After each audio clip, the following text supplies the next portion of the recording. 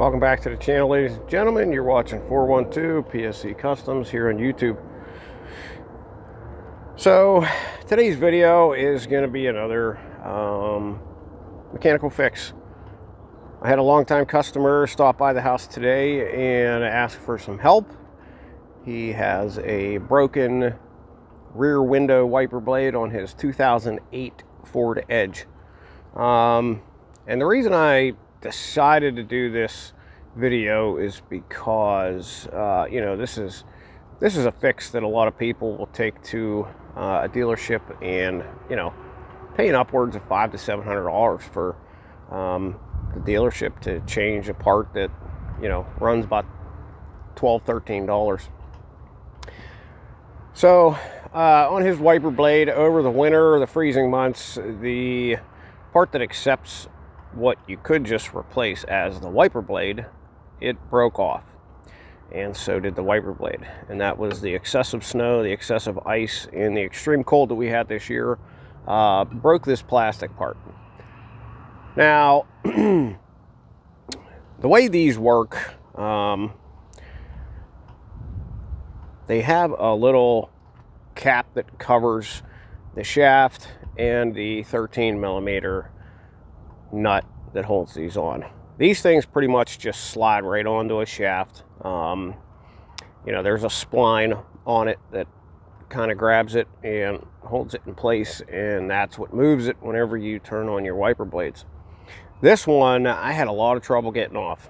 Now, of course, if you know anything about us, we get it done safely, any means necessary. So what I wanted to show you is, number one, you're going to need a 3/8 inch ratchet with a 13mm socket. That's going to take the nut that holds this on off. And then you're going to need a heavy duty, pretty much grappling hook looking puller. Your very cheap, simple 2-arm puller, odds are not going to work to pull this off because of the spline shaft that these things are on. Boy, they corrode, and I mean, they get on there pretty good. You're also going to need a shop towel, because first and foremost, before you start pulling on this thing, you're going to want to hit it with some PB Blaster or other equal penetrating liquid. So I'm just going to show you me replacing this with the new one. It's super simple. You know, basically, I guess I'll show you how this grappling hook kind of goes on here. The reason I have the rag around it is because of the PB Blaster. I didn't want to get it all over the paint, didn't want to get it all over the window. That's why I wanted to throw that on there and show you. Now, the way this works, obviously, is you have your grappling hooks that are going to hook onto the wiper blade arm, and the center pin is going to go on the shaft. Now, this is going to take a little bit of finagling. You know, it's going to take you a little while to figure out exactly how these hooks are going to set up. I think the way I did it was 1 straight on the back, and then 2 on the end of it. It took quite a bit of force to break this thing loose, I'm going to have to say.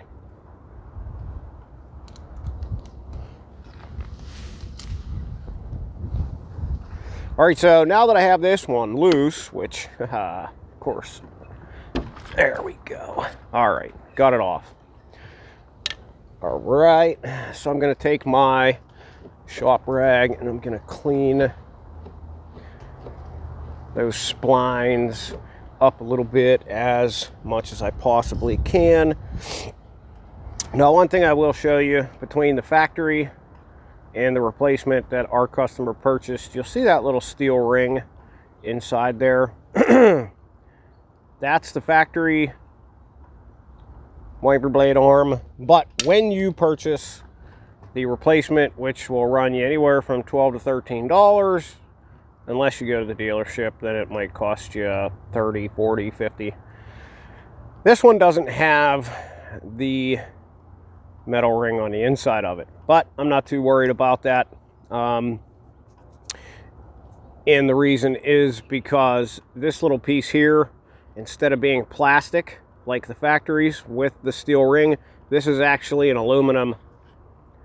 That's an aluminum piece here. So our metal is already built into that. It's a casting, it's aluminum. It's just going to fit right over top of there. And when I start cranking on the 13mm nut here, it's actually going to push it and press it down onto those splines, and it's going to cause that groove that you need to get in there to operate this. Okay, so now that we have our replacement wiper blade arm situated on here, you know, if you want to, you can tap this down a little bit. Not necessarily something you have to do, but we're going to take our 13mm nut, if you don't drop it.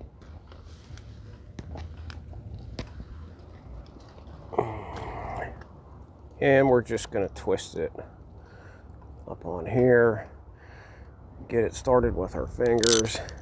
And then we're going to take,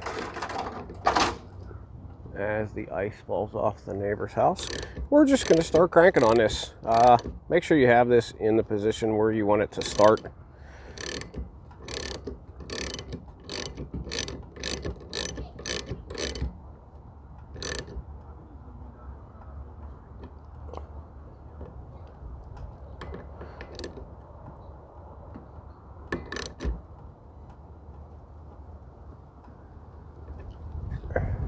All right, now that we have that tightened, now what we want to do is replace the cap that covers your shaft, and your nut keeps that protected. We have our new spring-loaded arm on here with the new wiper blade. Comes all one piece. Now the way this works is you have a little latch hook here, and then 2 spots here that'll just pop right over top. Now of course your factory is going to have one of these that covers this whenever you go to remove it. Let's see if I can get this thing to go on here.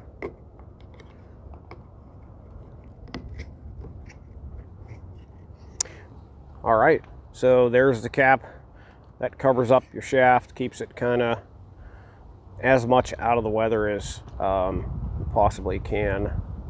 Now let's say this was the broken arm and we were just starting the removal. There is 2 latches, one on the top side, one on the bottom side. What you would just do is take your 2 fingers, pry up and down, and it'll pop right off just like that.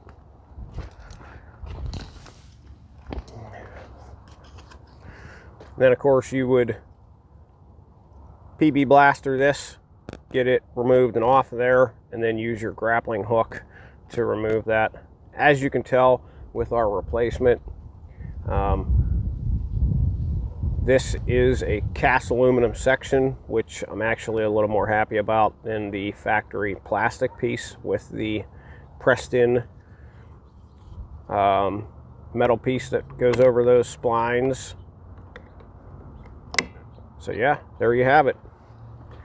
Now you have a brand new spring-loaded wiper blade on your back window, brand new wiper blade.